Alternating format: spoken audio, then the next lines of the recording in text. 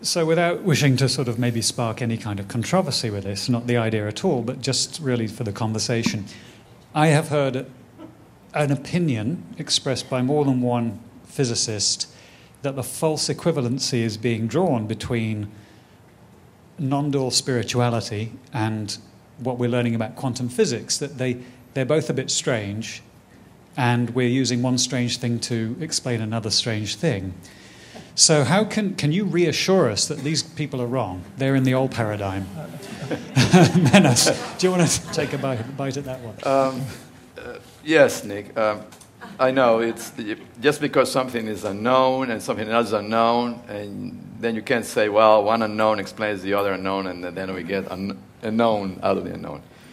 You know what I mean by that. However, beyond the superficiality of, okay, we have something that looks this way and something else that looks this way, and they're very similar, maybe they're the same, there is a fundamental noetic element to quantum theory from the very early stages of quantum mechanics.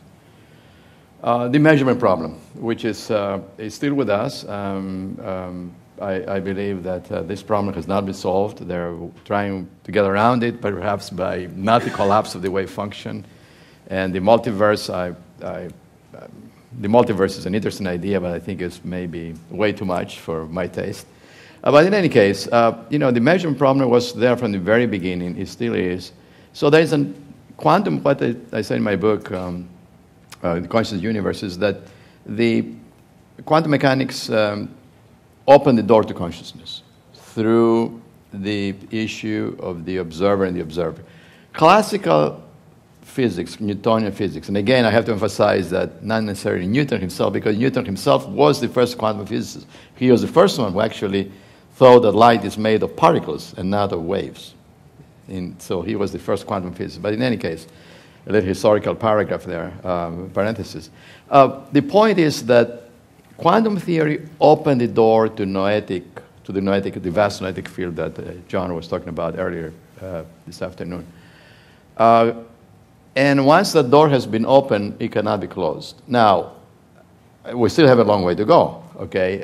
My humble opinion is that we cannot explain consciousness as an object, even though there are objective aspects of consciousness, because at ultimate level, pure consciousness is the ultimate subjective field of all knowingness. The door opened, and it cannot be closed. Yes, the two look totally different. One starts from the material point of view, the matter, and the other starts from the noetic, or from the mind. However, today we know that the quarks, the strings, superstrings, the Higgs boson, all these are, as John said, vibrations in an infinitely extended quantum field. Particles don't exist. What exists today are happenings, or haps, as some physicists call it. They are events. And therefore, as soon as you get away from the idea of a hard particle with a finite existence in space and time, then the noetic field opens up. Now, it may sound to a skeptic, and all scientists are skeptics to a certain extent. It may sound to a skeptic like we're pushing too much in one direction, but by pure reason, if you follow pure reason, ultimately, my belief is that you come up to the realization, the understanding that the entire universe must be conscious, because there's no other way around it. Thank you, John. And John, would you agree with that generally? That's very well put. I've got a secret about physicists. They don't tend to know anything about consciousness. Maybe a dozen or two, honestly. Yeah. But they've never studied. They've been schooled in a tradition where consciousness doesn't even exist. Typically speaking, they've never given it a second thought. You know, we were the people who wore the pocket protectors, looked at goggles. We were technically called nerds. And we were pushed into the world of physics and quantitative science because we had no people skills whatsoever. And so we took those courses, and we were schooled in this idea of how to, master the material world and engineering and computer science. And we just had never given consciousness a second thought. If it weren't for me, someday, I was 17 under the recommendation of a doctor, being in a body cast at the time, that I should try meditation because it may actually help me get over my nonstop fever and help me sleep. I started, and that slowly but surely opened up a whole new world, and I started to see the connection. I started to know something about consciousness. That's the thing. I knew something about consciousness from direct experience. So if a scientist comes up and says, well, I don't believe this or that about consciousness, your first response should be, well, who cares? You could ask a plumber or a dentist or whatever about consciousness, or a physicist, and you're going to get the same uninformed answer, typically. So they're just completely different worlds of study. And what's happening is that more and more people, I think, it's a sign of rising consciousness, who are deeply schooled in physics, and because of quantum mechanics, quantum field theory, unified field theory, these are deep thinkers. Not most of them. Most people, including most physicists, do what they can in their life to avoid thinking. But there are some natural deep thinkers, and quantum mechanics is presenting certain puzzles and challenges, and if you're intellectually curious and you pursue them, you'll come up with what Menas said. And it's not just, well, these things are sort of the same, so maybe they are one. That consciousness and the unified field, for example. A year or so, I gave a punishingly too detailed mathematical exposition of why quantitatively and exactly they are the same, mathematically, structurally, functionally, behaviorally. So you can push that and really start to see that it's not just a poetic connection anymore, which it might have been 30 years ago with the beautiful books of, say, Schafer and others who were starting to see the connection quantum mechanics was pointing to. Things have gone a long way since then, but again, most physicists will neither know about the superstring nor about consciousness, and therefore, or even quantum mechanics, I should say, because you can make deep connections on that level too, and therefore really aren't so competent to comment on the relationship between the two.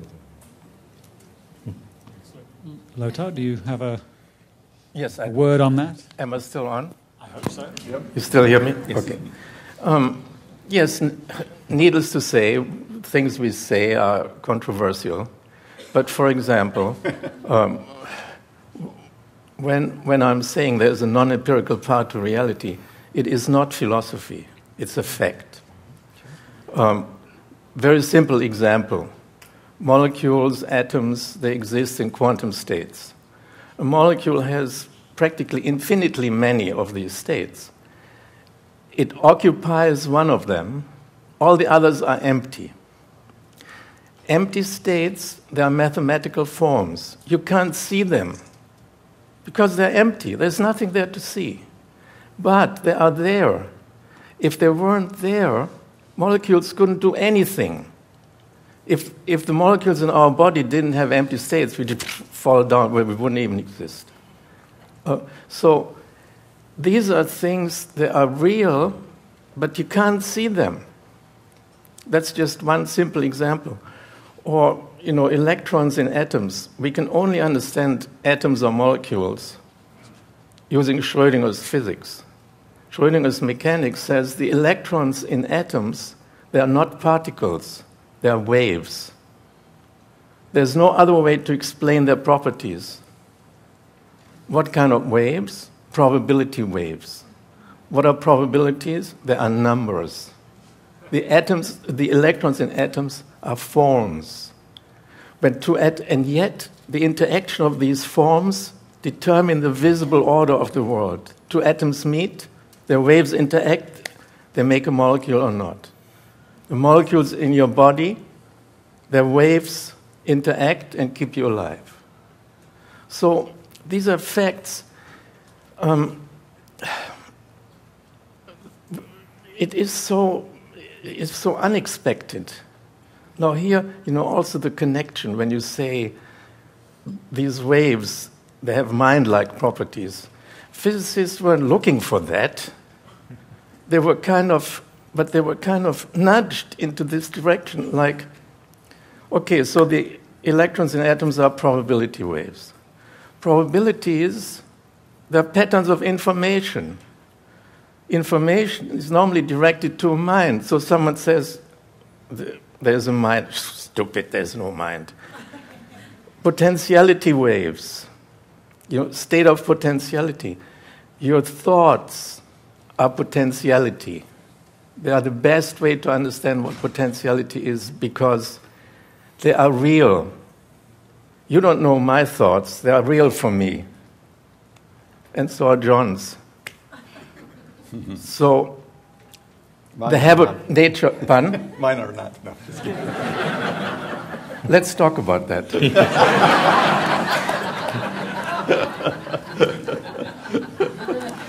They have the nature of a potentiality because they can come out and express themselves in an energetic way, like in sound, or you write it down, or something. Or maybe not.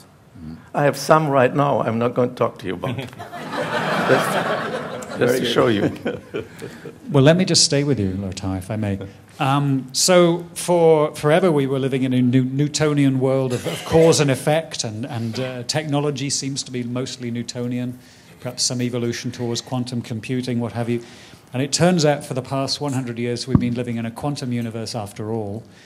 But how do we know this? How does knowing we live in a quantum universe as opposed to a Newtonian universe, what difference does that make to the way we live, the way we perceive ourselves, our sense of self, in some sort of everyday practical sense? How would you nuance that out? Many simple answers. The classical world was a segregative world. Things were typically separated. Physics separated from biology, the sciences separated from philosophy, all of this separated from the arts. And one thing that was typically separated was morality. There is this naturalist fallacy, David Hume, who said, what is and is not the case has nothing to do with what ought and ought not to be done. People who believe that living in accordance with the order of the universe is basis of a moral life, they're stupid. Well, in a universe, in a quantum universe that is wholeness, where everything is interconnected, that changes. The classical system has such a strength because it was so logically consistent. In a system of separate things, the moral principles of aggression and selfishness, Darwin's morality, that's it. You have to do that. It's just part of the game. In such a world, you can also go out in the world. If you can catch a country, you should do it. If you can have a bank and ruin the rest of humanity, you should do that. But when everything is connected, all this changes. Because in a world that is a wholeness, if I cheat him, I cheat myself. I may still try it, but anything you do, and basically, this wholeness, we have a longing to be in touch with it. We were kicked out. That's the story of the paradise. Mm-hmm. But paradise is not, a land of plenty where the Kentucky Fried Chicken is flying around. And it's a wholeness. Everything good, everything that you do, kindness and love and connection, allows you to be in touch with the wholeness, and that's why it feels so good. So I would like to very much support this. So quantum mechanics we just heard, it brings to light the interconnectedness of everything and everyone, even at a distance. And quantum field theory, unified field theory, reinforce that same message, that at our core, we are one. And it is literally true, if you do harm to someone, you are doing harm to yourself. Because at the deepest level of our being, there is no difference. And understanding that as this emerging world of quantum mechanics and unified field theory, which will probably take about another half a generation, not that long, to make its way into the schools from the graduate departments at university will have an impact. I mean, every civilization is a reflection of the knowledge on which it is based. And we're still living in a very much classical world. If you look at the map, geopolitical map, crisscrossed by boundaries that arbitrarily separate humanity from humanity, that is based on antiquated knowledge. And the unity of life coming more and more to the fore is inevitable. The discovery of the Higgs, hopefully soon the discovery of its brothers and sister Higgs, which will be a huge milestone, confirming, we hope, the presence of supersymmetry, which is the cornerstone of the unification of everything. It's happening. And that intellectual understanding alone will begin to shape through the schools at an early age the thinking and behavior of people. Ultimately, intellectual understanding can only go so far. When the steamroller rolls over your toe, the philosophy goes out the window. It's important ultimately to ground one's physiology and brain physiology in the reality of unity in higher states of consciousness, and not just live on the intellectual or even feeling level, but to live life on the level of one's being, unity on the level of being. And that's happening too. And that's making its way into the schools even faster than the intellectual understanding of the unity of life is making its way into schools. So I'm an optimist. I think things are moving really fast in a slightly unpredictable direction, but the overall direction is really good, I think. We're all here. We're all here. This is testimony that this is happening, right? It's happening now. It's not happening tomorrow. The fact that all of us, all of you, all of us are here is a testimony that a shift in consciousness is taking place. And indeed, perhaps we have to rely on the future generations, on the next generations, because the old-timers were, maybe I'm not much of a neuroscientist, but maybe our grooves in the brain are now, they're just going the same way, the same old patterns, same old patterns, same old patterns. So I do hope, in fact, that the new generation will make this shift. They have to, by the way. They have to. They have to. I mean, how many years do I have ahead of me? Maybe 20, 30 years, if I'm hopeful and all of that. They have 50, 60, 70, 100 years ahead of them. And they got to make this shift, or else. I mean, it is actually a primal need of transformation, and I'm quite serious about this. If this transformation does not take place, we have a binary choice. Either we transform ourselves and society, or we reach pretty close to extinction. Not necessarily the Earth. Here I differ a little bit from my green friends, the friends, the ecologists and the people who are really fighting for a change of the environment and protecting the Earth. Of course, the Earth needs to be protected, but the Earth will find itself. The Earth is an alive entity. It's a Gaia, it's a Gaia, right? As we say in Greek. The Earth will find the next species to take over. In fact, they have already taken over. You know who they are. They're the insects, right? They are already taken over. So the question is, we humans, are we going to be in harmony with the environment, in harmony with ourselves, or are we going to drive ourselves close to extinction, at least in the sense of a modern society? And you know that this is happening. It's happening in Europe. I don't want to go in a negative path and start talking about the problems of Europe and the problems of the United States, et cetera, et cetera. But, the common people, the young people are beginning to feel that the need for transformation is there. Now, we do have, let me emphasize a third time, the intellectual superstructure, quantum physics, and superstring theory, and the vibrating fields have opened the door to consciousness. Now, those scientists who are blind and don't want to hear it, that's fine. They're going to die off anyway. Sooner or later, they're going to be under 6 feet of earth.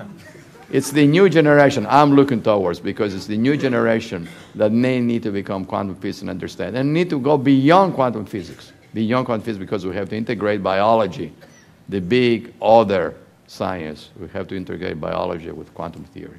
And we cannot do it as physicists. We have to bring the biologists to help us to do that. Thank you.